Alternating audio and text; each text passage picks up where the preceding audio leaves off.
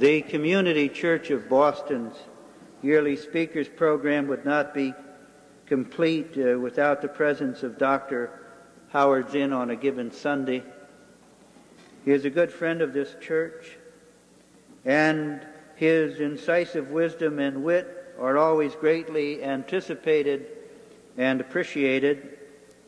Along with being professor of political science at Boston University and author of A People's History of the United States and other books, his play called Emma will be opening off-Broadway sometime in the near future at the Perry Street Theater. I'm delighted to present to you Howard Zinn, whose address is called The Legacy of Karl Marx.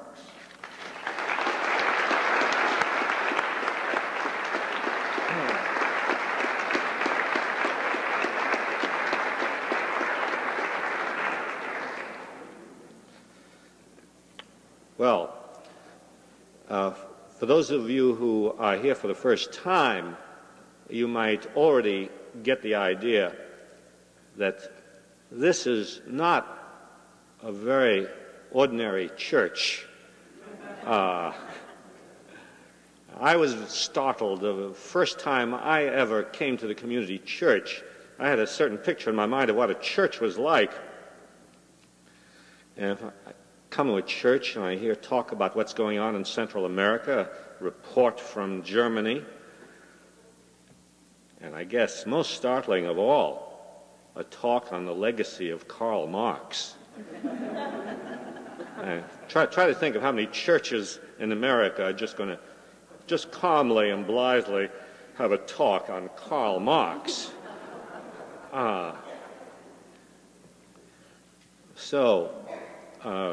Bill Alberts has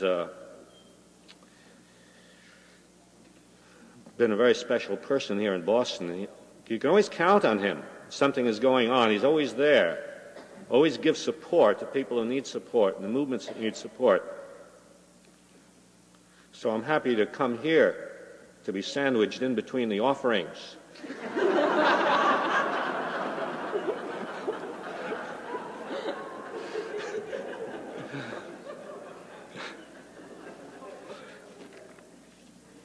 So,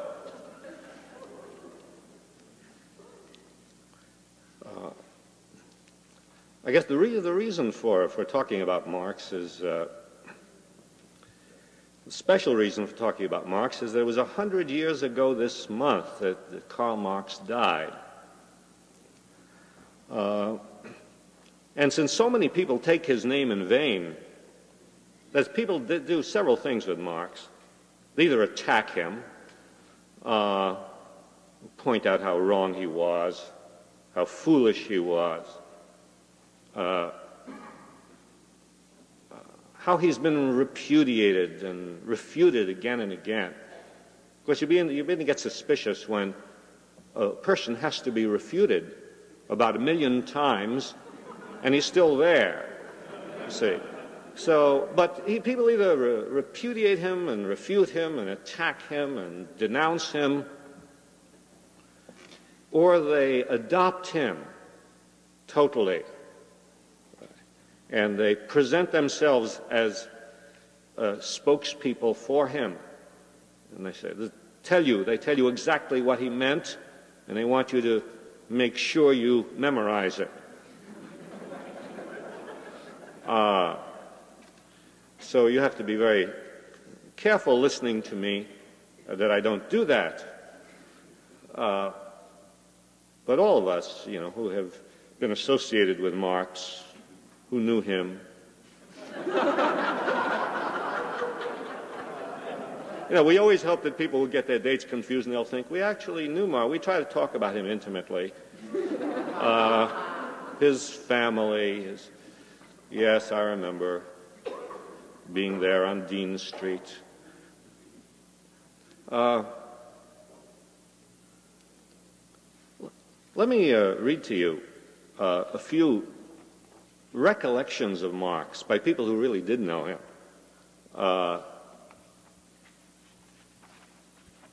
Just to give you an idea of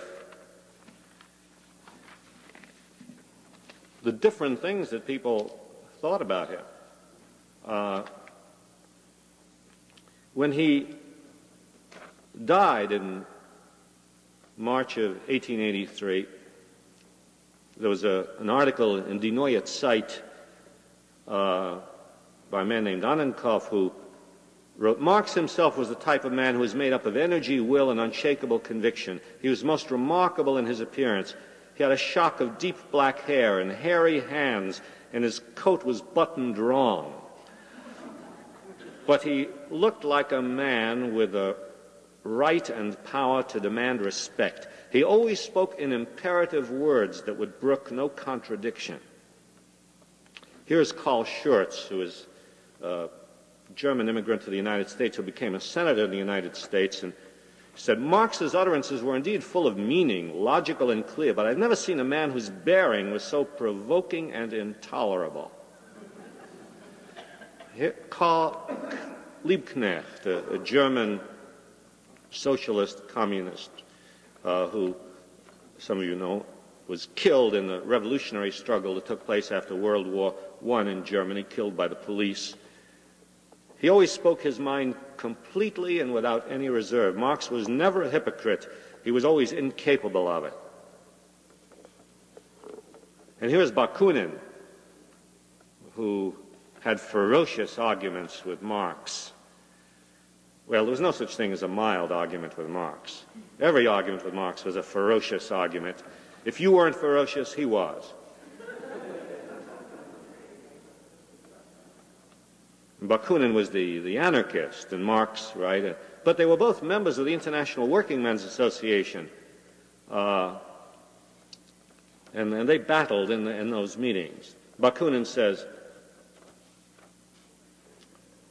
we saw each other fairly often, and I very much admired him for his knowledge and for his passionate and earnest devotion to the cause of the proletariat. But there was never real intimacy between us. Our temperaments did not harmonize. He called me a sentimental idealist, and he was right. I called him vain, treacherous, and morose, and I was right.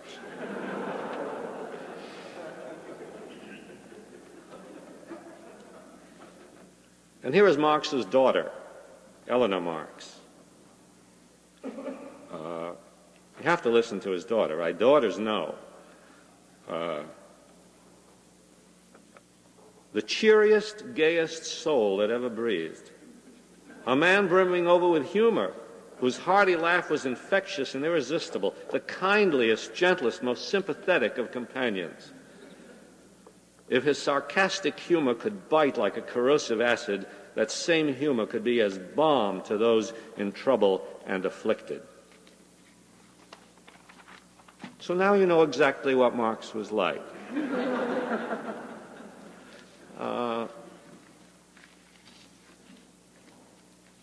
But I guess I read those to you to indicate that Marx is a very complicated man.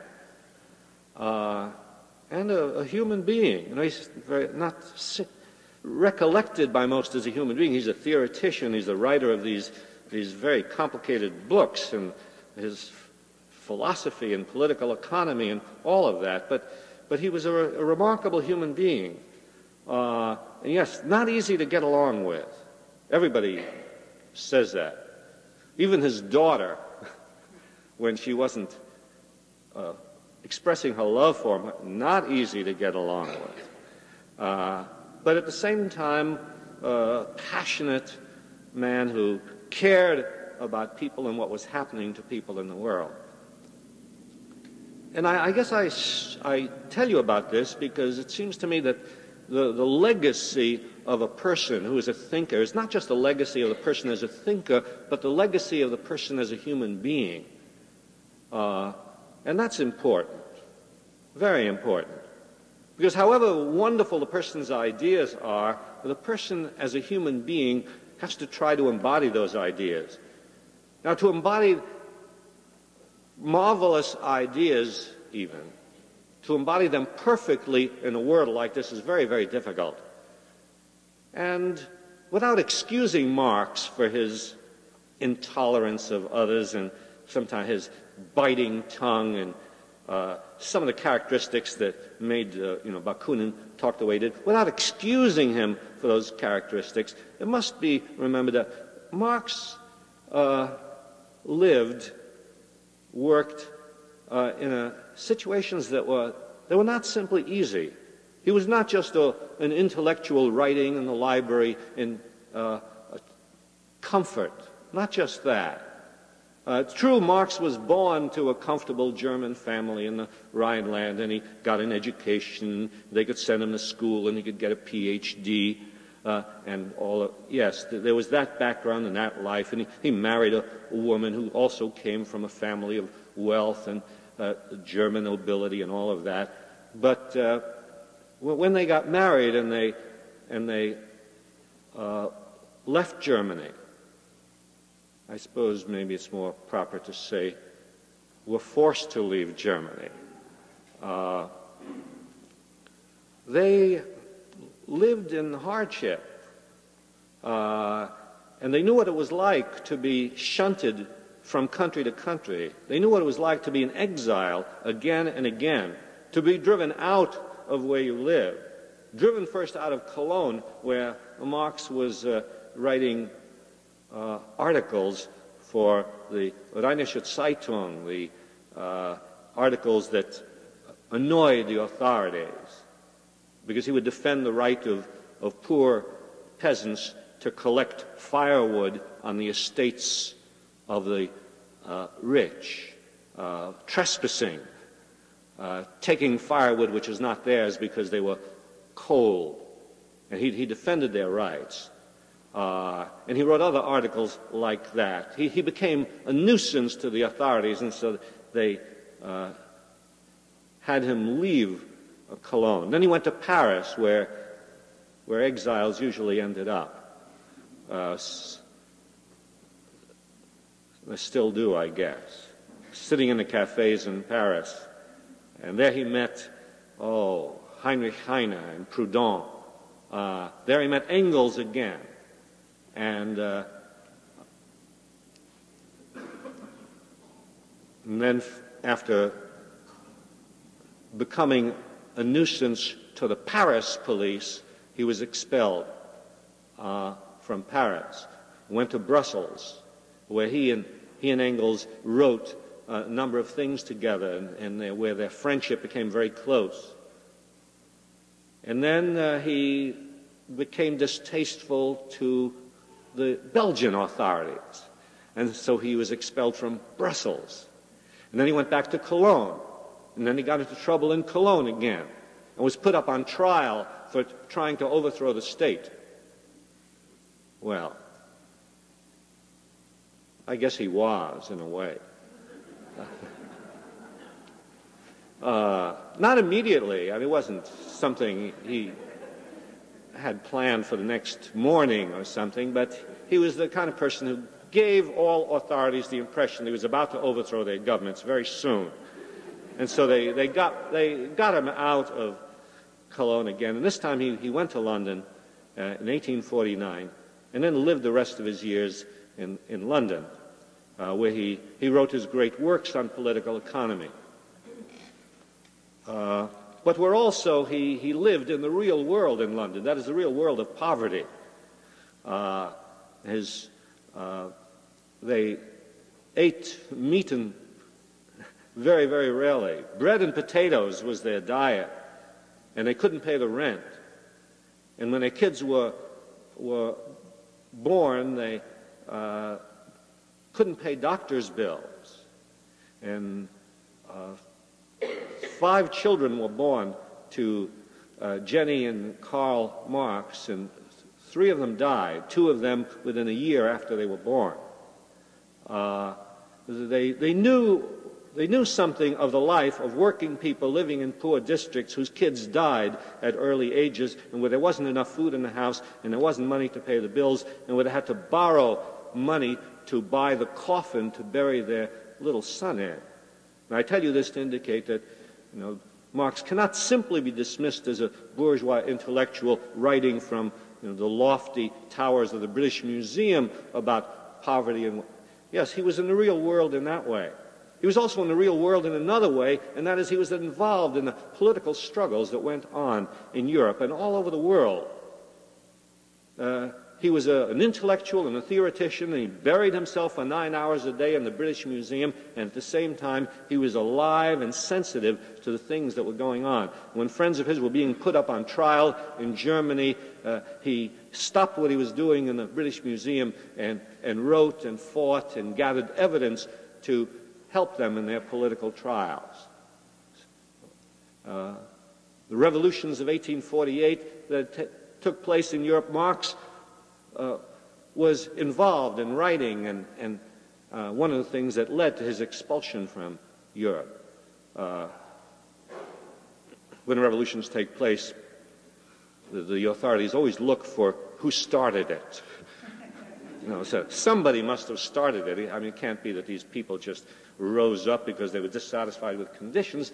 Somebody did it. So they find somebody, you know, they get rid of him.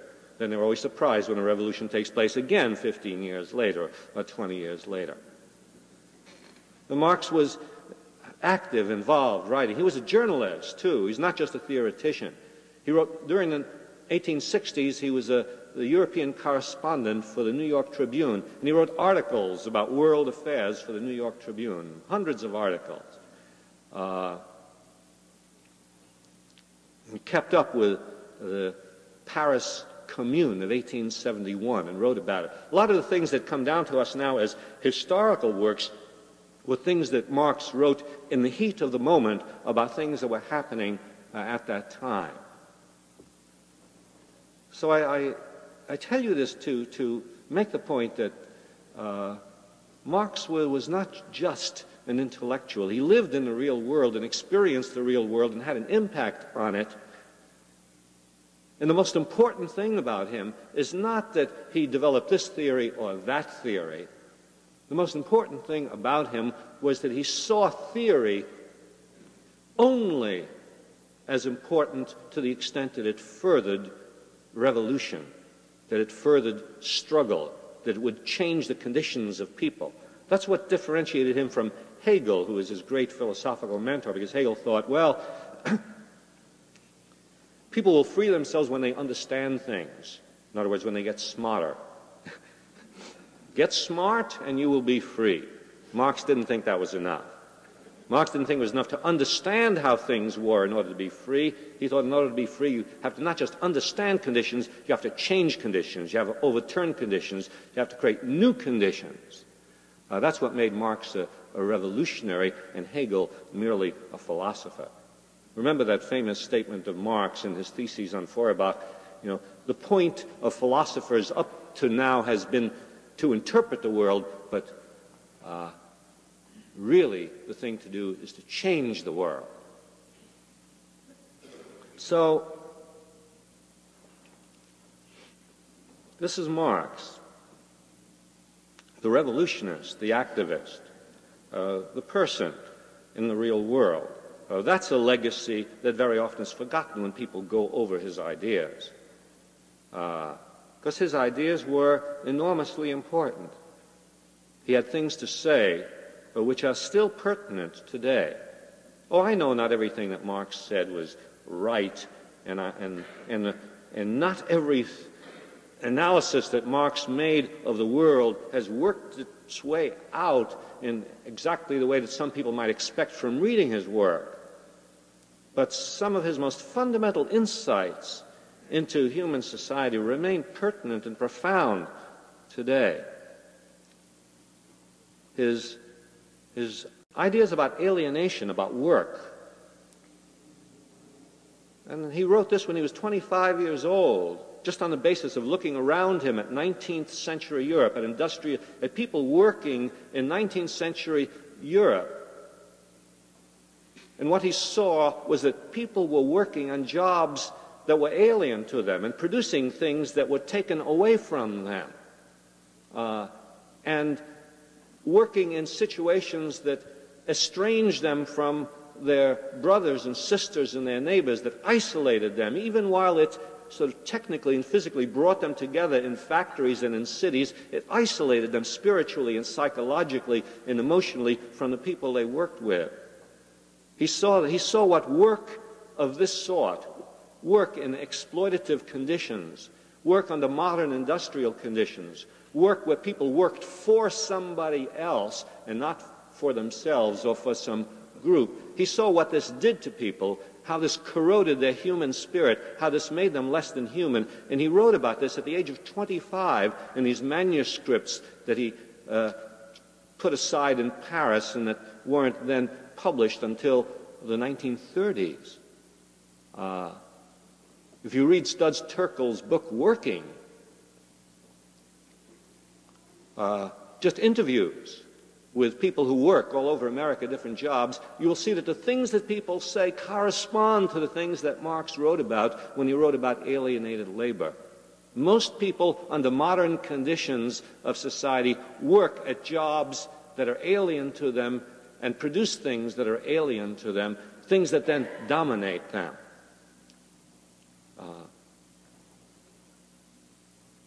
Marx talked about commodity fetishism, which is a fancy term, but which Emerson expressed in his own way in,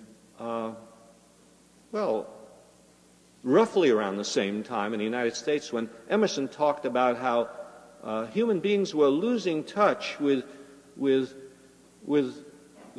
the world in a direct way, that the industrial world was piling itself up over people. As Emerson put it, things are in the saddle. Things are in the saddle and ride mankind. The things are becoming more important than people. That all the emphasis on technology and progress and advance has created a world in which human beings become less important and things become more important.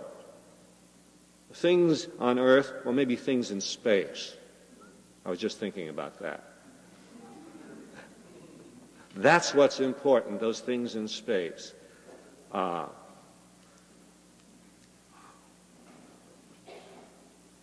Marx talked about commodity fetishism. He's talking about things that people produce and that then become more important than people themselves. He wasn't even thinking so much of something even worse, and that is when things that are produced are not even used in any way except for destruction. That is, commodity fetishism comes to its most atrocious point when the commodities become nuclear weapons and ride mankind and threaten mankind. But Marx saw that process very early. And for people to understand that and see that today is very, very important in trying somehow to bring about the sovereignty of human beings on this earth against all the things that are being piled up to dominate us. Marx understood that the political configurations of the world, the states that are set up, the governments that are set up, are set up as oppressive mechanisms. They're not neutral. They're not benign. They're not set up by all of us. These governmental mechanisms are set up by the people who control the economic resources of society, by small elites that dominate the economy and then create something which they present to us as, well, you voted for him. Him? Who? I never saw him. Where did he come from?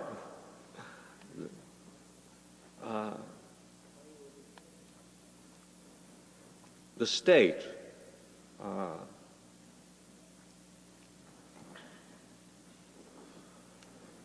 Marx understood about religion. It's interesting, and I said before that you won't find too many churches having too many Sunday sermons on the legacy of Marx, and Marx, the godless communism, atheist, and all of that. And then Marx is always quoted as saying, you know, religion is the opium of the people, right?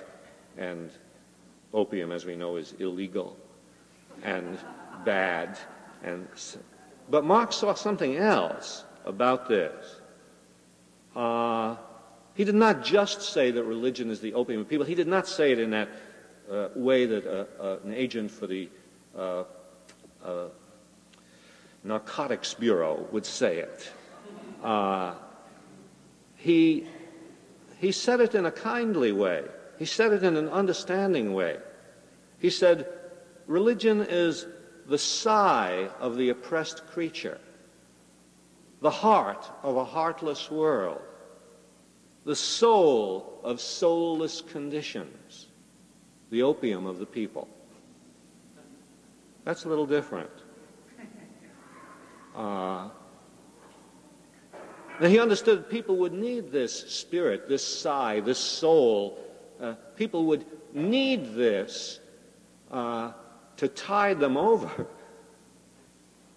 and would need it so long as conditions required them to look for soul in a soulless world. But he hoped that someday conditions would exist which would not require opium or simply sighs or simply the superficiality of a temporary balm holding back the world for an hour on Sunday or a moment of your life.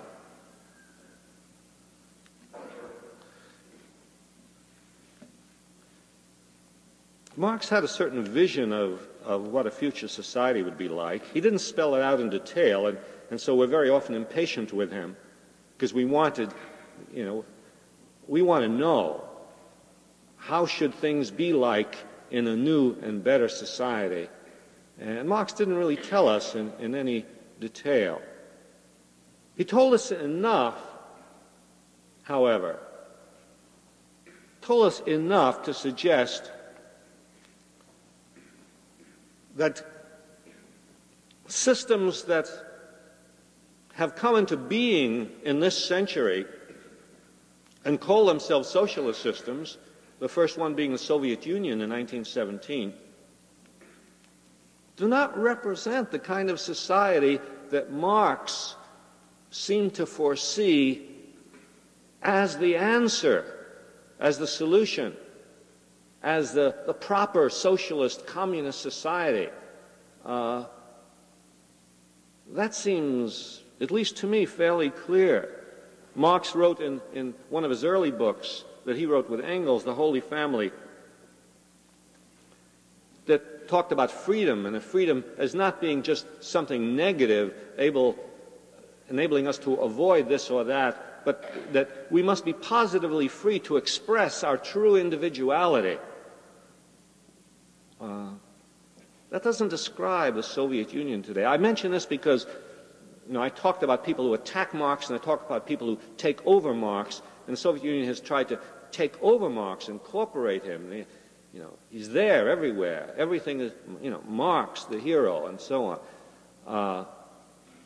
But what they have there doesn't represent what Marx seemed to be talking about.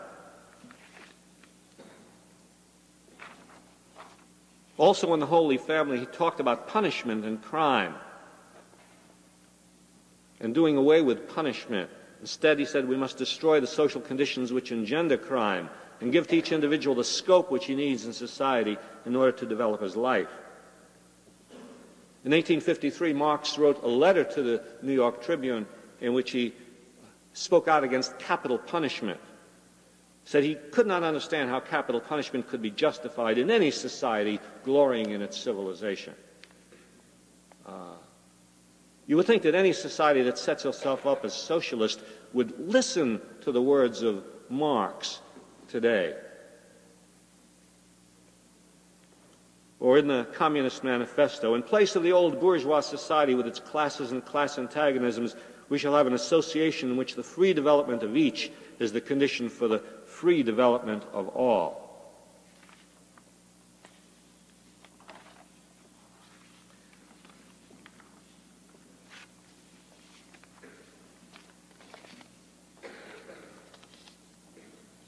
And then he talked about how the economy should work and how things should be distributed and how what he hoped for, and he said this in 1875 when he was criticizing a program set up by the German Democratic Party, he hoped that at some point, maybe not immediately, but that's the direction in which people should go, that from each according to his ability to each according to his need, that's how things should be distributed. And any society that calls itself socialist that continues to distribute and doesn't move in a direction of distributing things according to need is somehow violating that precept, it seems to me, of Marx. And Marx's closest friend Engels said what Marx himself certainly would have echoed. Engels said this shortly after Marx's death, when he wrote his book on the origin of the family. He talked about how the state should be put as soon as possible into the Museum of Antiquities by the side of the spinning wheel and the bronze axe. At another point, Engels talked about how the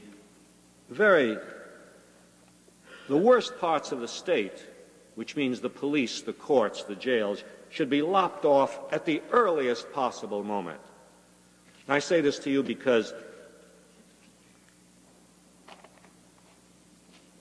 I have in my files things which are painful to have in one's files. I said painful because here's a country calling itself socialist and talking again and again and again about Marx and teaching, presumably, have all these textbooks on Marxism and Marxism-Leninism. Mother of jailed Soviet dissident says he's being denied visitors. The mother of the convicted Soviet dissident Anatoly B. Sharansky said today she had received a letter from her son informing her he had been denied all visitation rights for 1981. Ida Milgram said she had to cancel a visit to his labor camp on April 27th, a meeting that she and her younger son had awaited for a year. Here's another. Moscow silencing psychiatry clinics. Critics. Silencing psychiatry critics, not silencing the clinics. Expanding the clinics, silencing the critics. I'll try to get this straight, because they are trying to get it straight.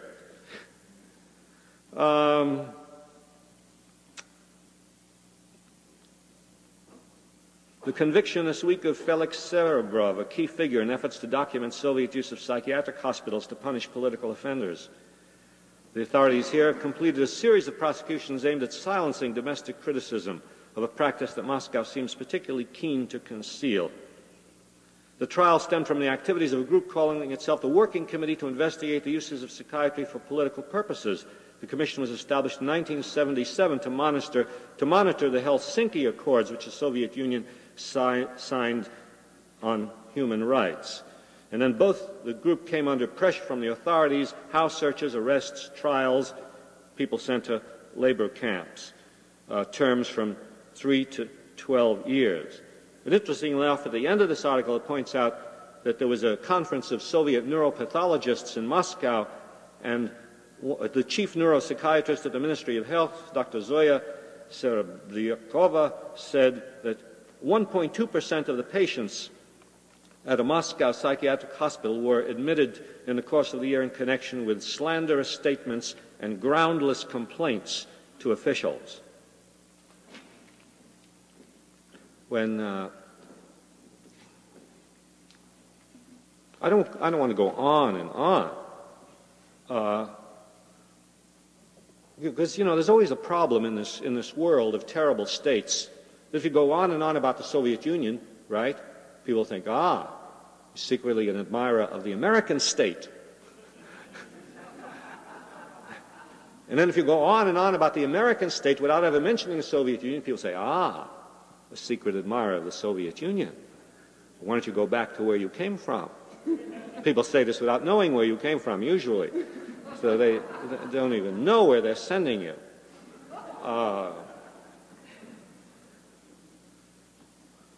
But on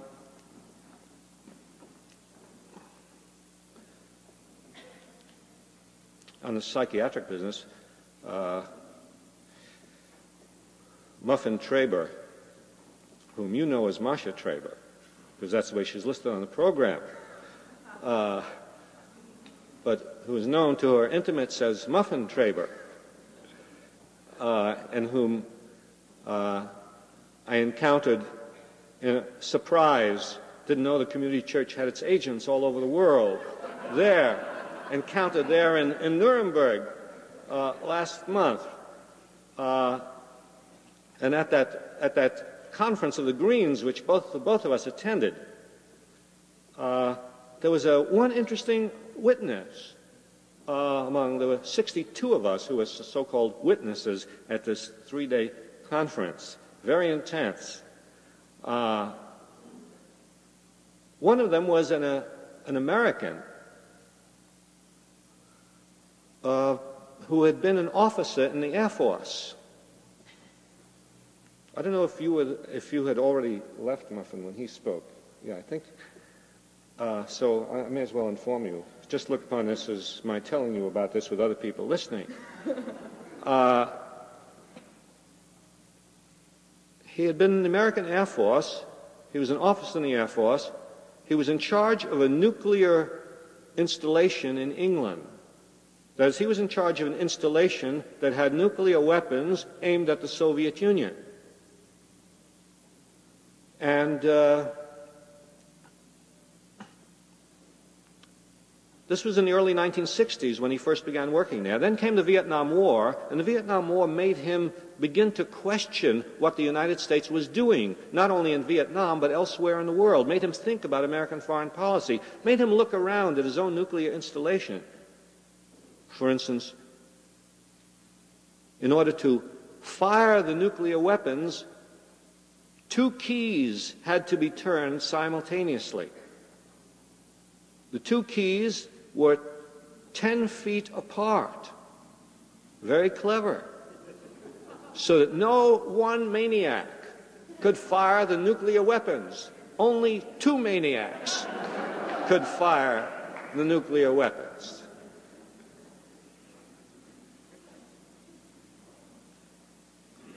Well, he noted a number of other things, you know. He noted a number of computer failures there were, right? 147 computer failures in a year and a half. You know, those computers that say whether the rockets are coming from the Russians, right? Not important, just a computer, right? It's like a word processor, except that it involves the death of the planet. But, you know, blips appear on the screen. Oh, the Russians are coming. Oh, it turns out to be a flock of wild geese. Well,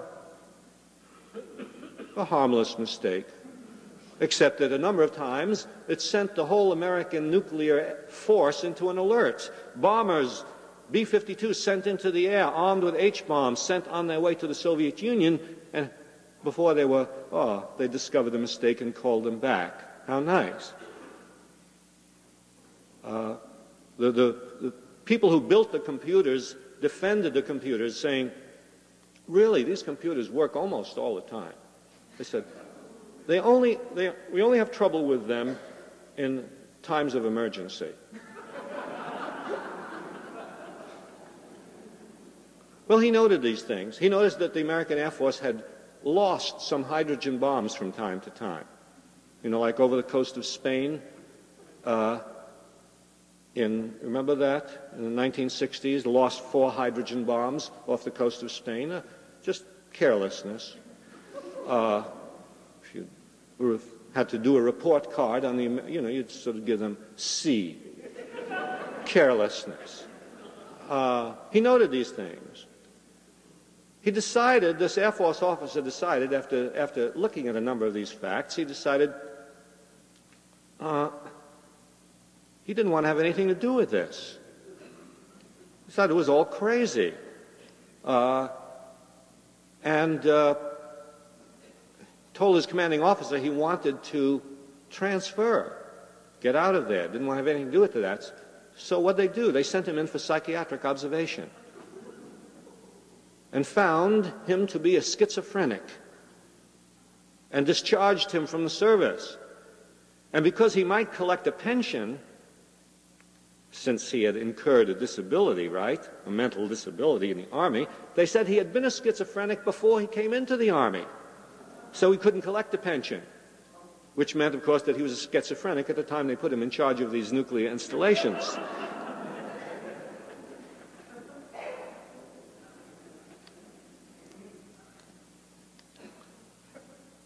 Well, the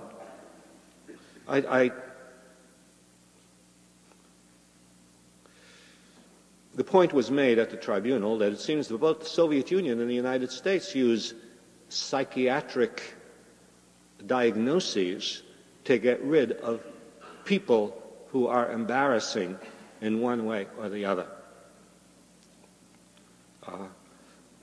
I don't know what Marx would say if he were alive today, but it seems to me he would find all of these states, the capitalist states and the so-called socialist states, as abominations.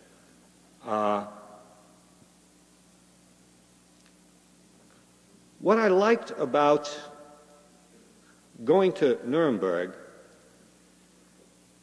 to this conference organized by the Green Party, it was not just the Green Party, there were people there from all over the world, people there from all countries. It was a wonderful gathering. It was an international gathering. If there is anything in Marx which it seems to me is critically important in that legacy he leaves to us, it's the legacy of internationalism.